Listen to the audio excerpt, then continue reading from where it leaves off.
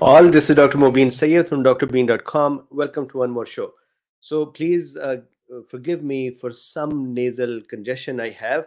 For a couple of days, I think I'm under the weather. So I'll discuss that separately. I do not know if it is COVID or not. So let's start our discussion. Today's discussion is really, really important. And that is sorry, my monitor is showing up here. So the discussion is about the study. It's a preprint. It is sponsored by CDC. It is done in California, so my state, uh, with Kaiser Permanente and Berkeley. So I have a lot of trust in Berkeley and some trust in Kaiser as well. Kaiser is good. Uh, so CDC, yes, no. The data is very, very interesting. And I had promised folks who had asked questions about unvaccinated folks and their risk. So this study has many parts in it. I have taken out the parts about unvaccinated uh, persons and how Omicron is working with them. And you would see that there is actually a lot of good news here. So some folks were saying that, why do I keep saying that this virus is milder? You would actually see here in this CDC sponsored study that they say that the virus is mild. So let's see how mild. And then I'll do a separate study with the overall, separate topic with the overall study. So let's start.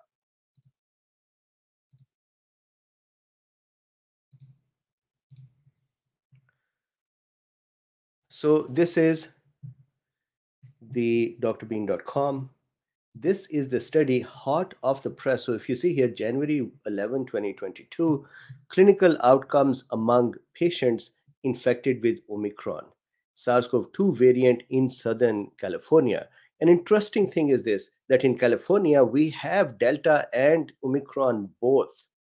Because of that, you could actually find patient in the same community setting who are infected by Delta and by Omicron. So a lot of their uh, demographic parameters and variables are very similar.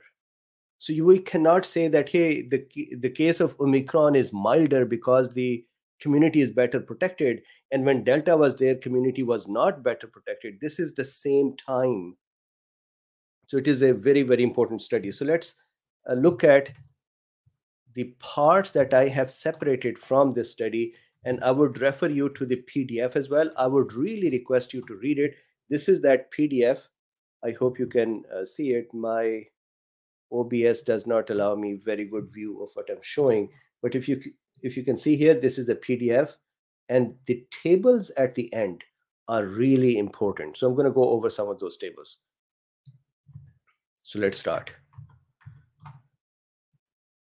So this is the highest level of cases at this time are in USA. So that is the Omicron causing its effect. Although cases have become, it seems, decoupled from death, which is a good thing. Still, please don't take a risk with Omicron. Don't go out saying that, hey, I'm just going to go get Omicron. I'm hearing this a lot. Omicron can still kill. It is really reduced in its intensity, but it still can kill. And there is no telling who would it kill. Do I get Omicron today and die? I don't know. So please be careful. So let's start. So starting with my first, this painting I did over the weekend. The painting's name is Honoring the Evening. And I'm pretty happy with this painting. All right, so Omicron time. And Omicron, and here is the big P, and the Omicron is tasing them. And they're saying, don't tase me, bro. Now let's start. This is the study. Study is from California. It's a preprint. medRxiv, January 11th, University of California, Berkeley, Kaiser Permanente, and Center for Disease Control. Method, what did they do? So what they did was they analyzed data from November till January 1st, November 30th to January 1st. So almost all of the December plus 1 day on each side. And they used the S gene target failure to identify Omicron and not failure to identify Delta. Good. So same setting, same place, just two type of variants. What did they find? Again, this part, I've taken out the data for unvaccinated. So clinical outcomes among patients. So this is the summary here. The summary is they had about 70,000 total patients that they analyzed. About 70,000, little less than them, about 800 less. There were 52,000. So please keep this number in mind. 52,967, almost 53,000 Omicron patients, and about 17,000 Delta patients. Good. So please keep this in mind, because as you would see the data, you would have to remind yourself that how many were the Delta and how many were the Omicron. So 53,000 Omicron and 17,000 Delta. It is what they saw. Overall picture. Hospital admissions of Delta were 1.3%. So Delta was 16,000 or 17,000. 1.6%, 1.3% got hospitalized. Omicron, 0.5% became hospitalized. And those who would listen to this and say, why does Mubin say it is mild? Please read this study in which they continue to repeat that this is a milder variant. They say that because it is more infectious, it is more transmissible, it would create a pile of cases that can overwhelm the healthcare system and can cause risk of fatalities. So don't do that. But in its own right, it is milder. Rate of ICU admissions. So these are the patients who came in the outpatient, got tested there. Some of them were symptomatic, some of them were not symptomatic. Then some of them got admitted to hospital, some went to ICU, and some died. So this is the whole chain over here. So rate of ICU admission is taken as a reference for Delta. And compared to Delta, the ICU admission of Omicron patients was 0.26. So about, if there were 4 people who got admitted for Delta, then there was 1 person who got admitted for Omicron. That is how much the difference was for ICU. So you can see that already hospitalization was 0.5% versus 1.3%. So almost more than 2 times less. And then once in the hospital, then Omicron was even about 4 times lesser for progression towards the ICU. Then rate of mortality. Delta, 14 deaths. 17,000 cases, 14 deaths. Omicron, 53,000 cases, 1 death. This is an important point. 0.09 times the rate of death is 0.09, 0.09. So almost 0.1%, right? And that is the Omicron compared to Delta. And then median hospital stay. If you take Delta as a reference, that let's say Delta person is in hospital for 8 days or 9 days, Omicron is 3.2 days shorter. Omicron's average time is 2.8, not average, the range is from 2.8 to 4.1. Median, or the middle, most commonly occurring value, was 3.2 days. It is 70% lesser than Delta.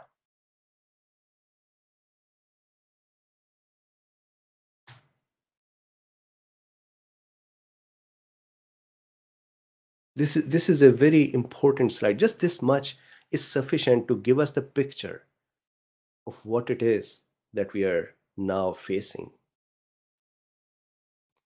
Out of all the cases, 70,000.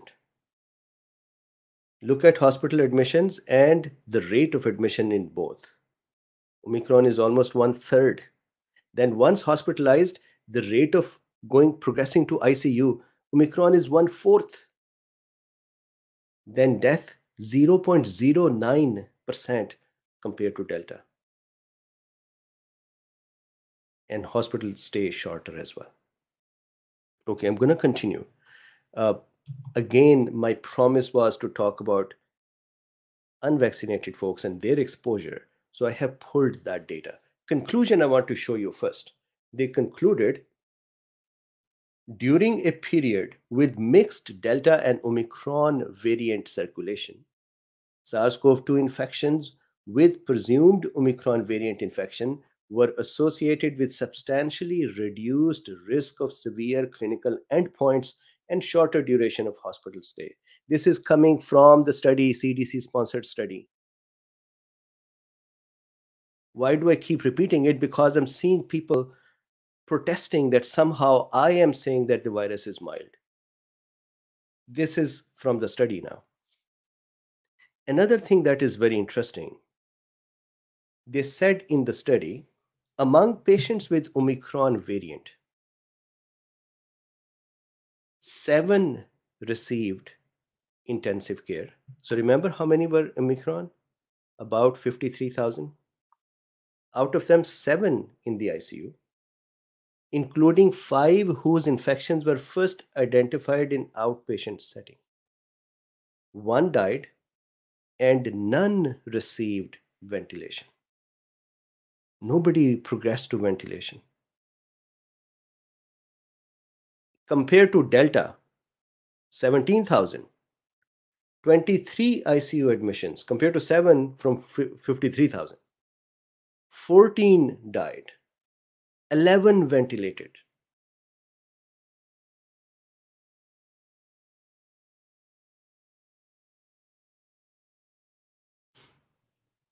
Okay, continuing.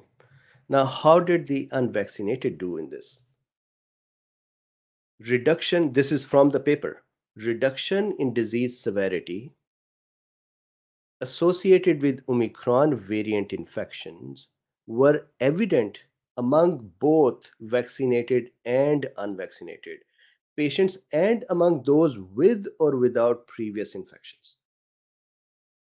Meaning they're saying all across the board, everyone was less damaged, less hit by Omicron compared to Delta. Then, now I'm going to go over the tables. So let me show what I did so you can understand what kind of data smithing I did. What I did was I went to their tables. So here are various tables. And if you see in majority of the table, they'll give you the table definition at the top. For example, this is table S8, demographic and clinical characteristics of all cases with SGTF infection. SGTF infection is the Omicron. S gene target failure, Omicron. And non-SGTF is Delta, regardless of testing. So some tables, some data. However, in most of the cases, tables, they have at the end this vaccination status and data related to that. So what I did was I took the table's top and I took the vaccination status and put them together so we can see the vaccination related data within that table's context. This is what I did. So let's see. I had been doing homework for you. All right, so let's see this one. So table number 2, demographic and clinical characteristics of cases tested in outpatient. So patient came in the outpatient, they got tested, and some of them were Delta and some of them were Omicron. Now, what is their demographic and clinical characteristics? So they have a lot of data in there, but here, look at this.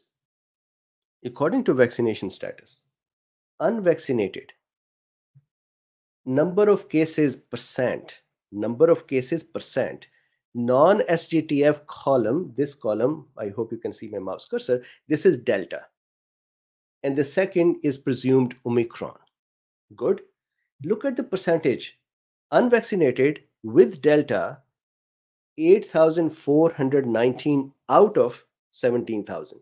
So about 50% were the cases. With Omicron, 26%. So cut in half. Of course, if you see doses, and you would find something very interesting with the vaccine doses. Hear me out. So I was talking about unvaccinated. Let's look at the vaccinated as well. Vaccinated adenovirus 1 dose, that is Johnson & Johnson. If you see here, Delta with Johnson & Johnson, 3.4%.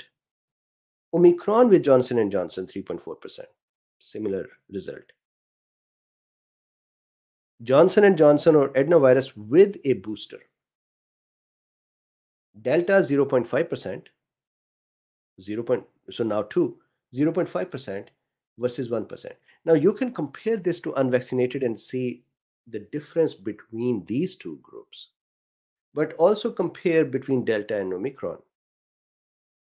So 2 doses, 0.5% with Delta and 1% with Omicron. Omicron actually is more infectious or is causing more infections in double vaccinated compared to Delta, which means the vaccine's efficacy has reduced for Omicron. So this table actually shows that too. So across the board, there is a reduction. It's not just the vaccines are effective, because here you can see that the vaccine efficacy has actually reduced, but it is also the virus itself that is helping. And why is it helping? I have that little slide at the end. Then if you see here, 1 dose of messenger RNA vaccines, Pfizer, BioNTech, or Moderna.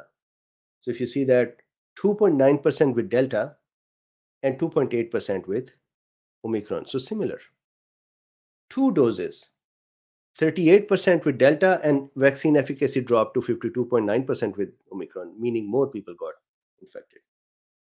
3 doses, 4.6% with Delta protection or got infected, and 13.4% Omicron. And of course, folks who are going for the 3 doses, most of them they were mandatory doses for healthcare workers. They could be folks who were already at risk and they wanted to have a 3rd dose as well. So it's not necessary that they are one-to-one comparable thing in general for 1, 2, or 3 dose. But within 1 dose group, it is interesting to see that Delta is actually causing 4.6% infection versus Omicron 13.4. That tells you the reduction in vaccine efficacy. Still protective. So in this chart here, what you can see is that the Omicron has become almost, the cases with Omicron for unvaccinated have cut down to half. Continuing. Unvaccinated and vaccine efficacy. So once again, this is table S3. And if you see here, the unvaccinated, I'm sure it is small to see it, but still, I'm going to read it out, some of this. Imagine they took unvaccinated as a reference. Unvaccinated are people who are not protected in some way. They have a separate data for previously infected folks. So this is just, let's call them immune naive to SARS-CoV-2. Let's take them as a reference. Now, those who are vaccinated, if you see, there are protections, and 0.24% of the unvaccinated. So for example, if I read just one line and you can then read the rest. Adenovirus, 1 dose. If I say all cases, if we take number of infections in unvaccinated as a reference, then compared to them, those with 1 dose of Johnson & Johnson had 76% less infection or less cases. So this is how to read this. Generally, what this means is that vaccinated are more protected, but vaccine efficacy, if you see here between Delta and Omicron, as I showed in the last slide, vaccine efficacy is reduced. So this is the second part. Third, hospitalizations. And they looked at hospitalizations for vaccinated, unvaccinated in two ways. One is cases tested in outpatient, meaning patients who came in and they tested them and saw them to be positive, versus just all cases, which may have been, just symptomatic and they did not yet test them. So I'm going to show you the data for both. Again, unvaccinated is the focus here. Look at this vaccination status. This is association of, let's read this SGTF as Omicron infection status with symptomatic hospitalization in various patient subgroup. And this table has lots of subgroups. I just took out the vaccination one. What they're saying is, if somebody is infected with Omicron, what are the chances with symptomatic state to end up in a hospital? So if you see here, no SGTF is Delta. SGTF is Omicron. And this column is cumulative events over observed follow-up time, total per 1,000. So it's not a percentage, it is total per 1,000. So here is the interesting one. Delta in unvaccinated caused 16.3 hospitalizations per 1,000. So out of 1,000 unvaccinated folks who were symptomatic, got hospitalized, what is the rate out of those 1,000? 16.3 will be hospitalized.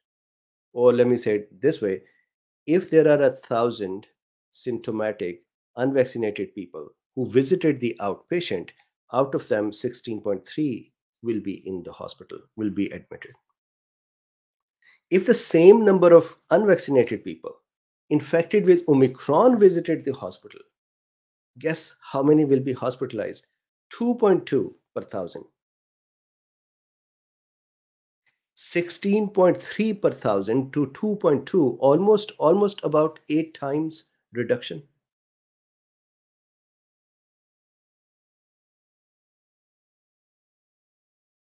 Right? Then, so this was cumulative. The next one is symptomatic. So cumulative is all, symptomatic or not. They came in, they had symptoms or they didn't have symptoms. Their chances of being infected with Omicron and ending up in the hospital. If they were symptomatic, then Delta 0.98 per 1,000, Omicron 0.41 per 1,000, once again half. So if the symptoms are there, then the chances of hospitalization are half. If the symptoms are not there, then the chances of hospitalization for all those who don't have symptoms yet and are tested in the hospital, out of them, compared to Delta, about 8 times less number of unvaccinated folks will end up in the hospital. So that is this data.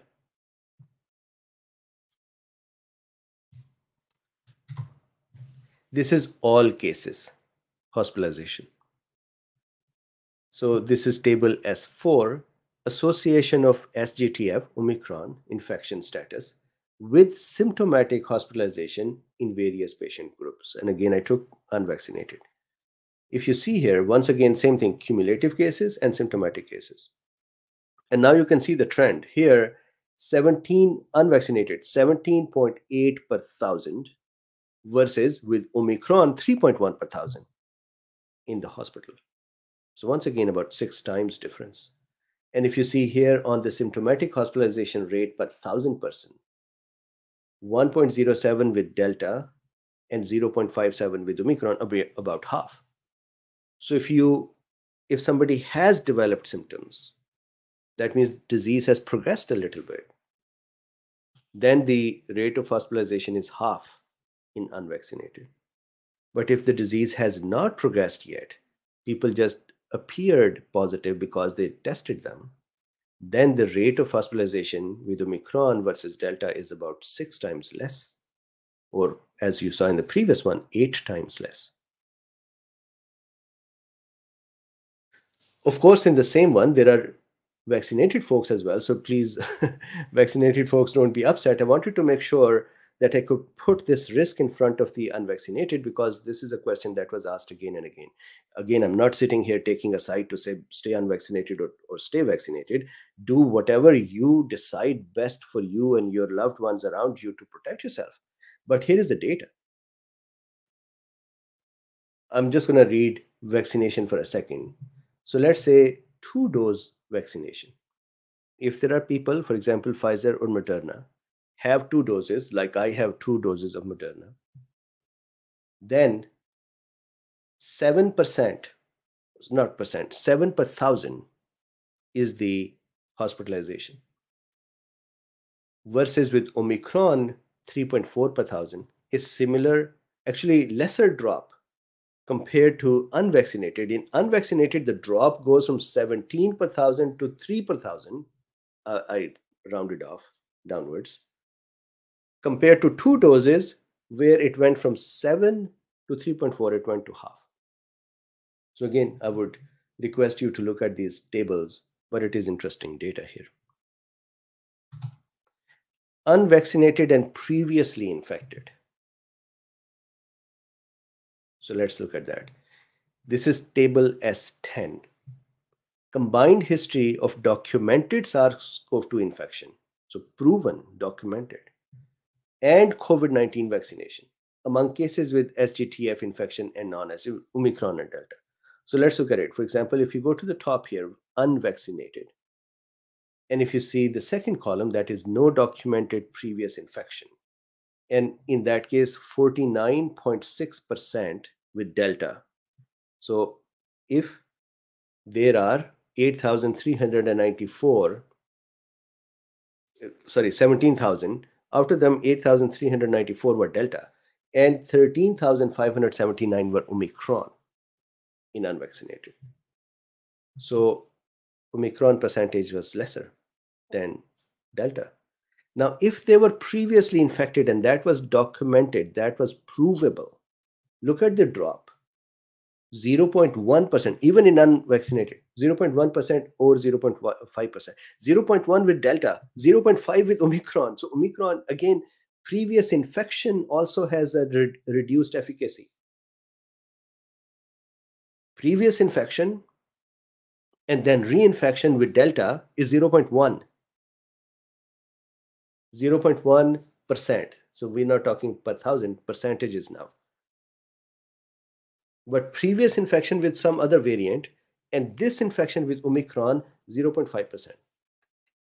So even previous infections capability or protection is reduced. Lucky for us that Omicron itself is milder. So you could actually see all the rest as well. If you don't mind, I'm going to look at Moderna and Pfizer 2 doses.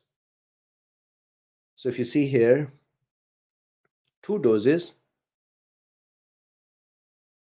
13 or 0.1 with previous infection.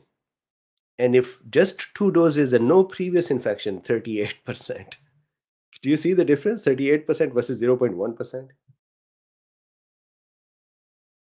And then if you see here, with Omicron, 52% versus 0.3%.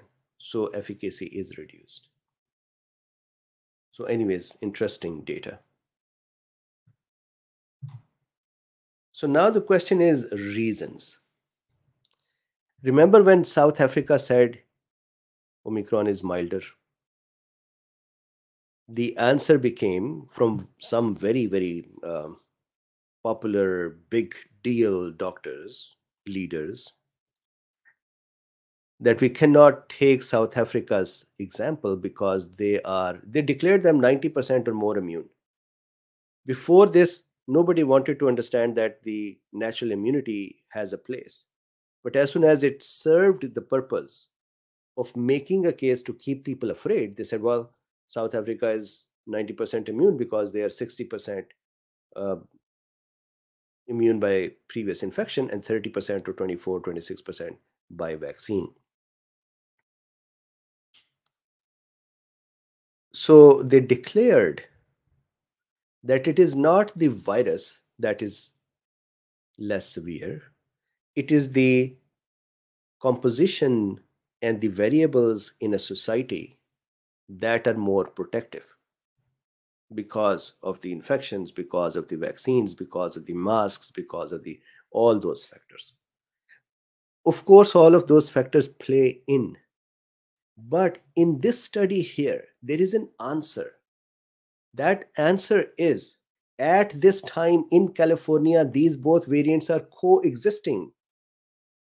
So you cannot say that for Delta, the situation is different and for Omicron, it is different. And it is the same healthcare service as well, Kaiser.